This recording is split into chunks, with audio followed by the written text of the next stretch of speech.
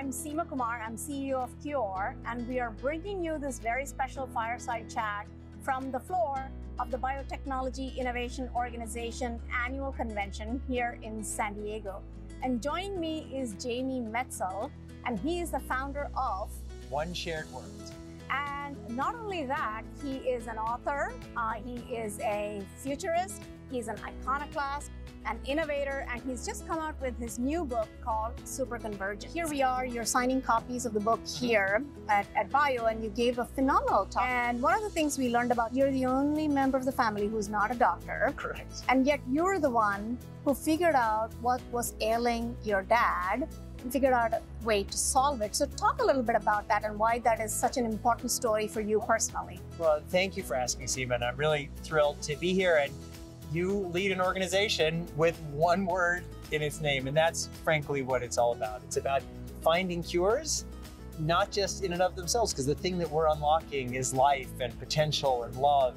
And so it's a very meaningful story for me. So as you said, I'm one of 4 brothers. 3 of the others are MD. I have a PhD in Southeast Asian history, and I'm self-taught in the sciences. And our father is retired now, but was a pediatrician, and he's an MD, and our mother is an MD. Is a PhD psychologist and psychoanalyst. And so, about 2 years ago, our father, was diagnosed with stage 4 metastatic neuroendocrine cancer. I mean, it was obviously a big shock to the family. And for whatever mix of reasons, including family dynamics, personality style, or whatever, I became relatively quickly the one who was overseeing his medical care, working with the oncologist. And so the oncologist started with a pretty standard treatment for his cancer, which was a chemotherapy that my father tolerated very well. So we realized that my father was tolerating the chemo, it just wasn't really working. It wasn't slowing the spread of the cancer. And so then we thought, well, maybe radiation therapy would be a possibility, but he wasn't a match for the kind of treatment. Mm-hmm. And so then the oncologist was recommending a very aggressive chemotherapy that had a 100% chance of knocking my dad, who was then 88, now 89, on his rear, but only a 30% chance of helping.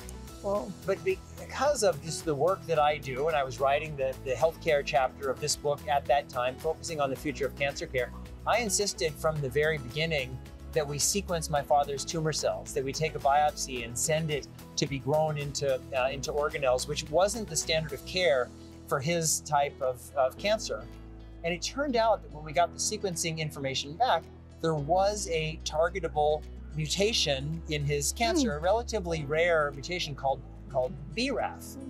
And so another possibility was a new treatment trying to essentially turn off that one gene, which was signaling to the cancer cell to keep growing.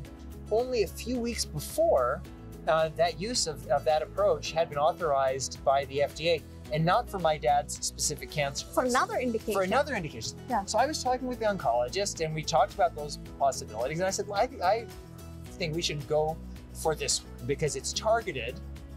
The other thing, we know it's going to harm him. If you're 88, 89 years old, you get knocked on your rear, who knows if you're ever going to stand back up. So let's go for the targeted thing. So few people have had this treatment. Maybe it doesn't work at all. Maybe it works better than our dreams. I think it's a risk we're taking. So we talked it through, and we ended up doing it. And it's just unbelievable. When we first got the prognosis, we thought maybe 6 to 9 months of healthy living. My dad's cancer is now in very significant remission. It's getting close to 2 years. Wow. In that 2 years, 2 Kansas City Chiefs Super Bowl victories, and we took my dad to the Super Bowl earlier this year. We were right there when Nicole Hardman caught the winning Super Bowl. His granddaughter's bat mitzvah, her 8th grade graduation in Denver, and then we're flying my parents to New York this weekend to attend the book launch party in New York City that you yourself are co-hosting. So it's like I said, it's a great story, and frankly, it's about what's what it's for, what we're fighting for. I'm looking forward to reading this book. Thank you for signing a copy. Sure. And looking forward to our conversation again on Tuesday and to learning more about this book. Congratulations on the book. Lots of great reviews from Sid Mukherjee, Sanjay Gupta, Beth Shapiro, and many more people. So thank you. Congratulations. Thank you for this talk. Good. And thank you, Seema. And thank you so much for the great work that you guys are doing. It really is kind of amazing.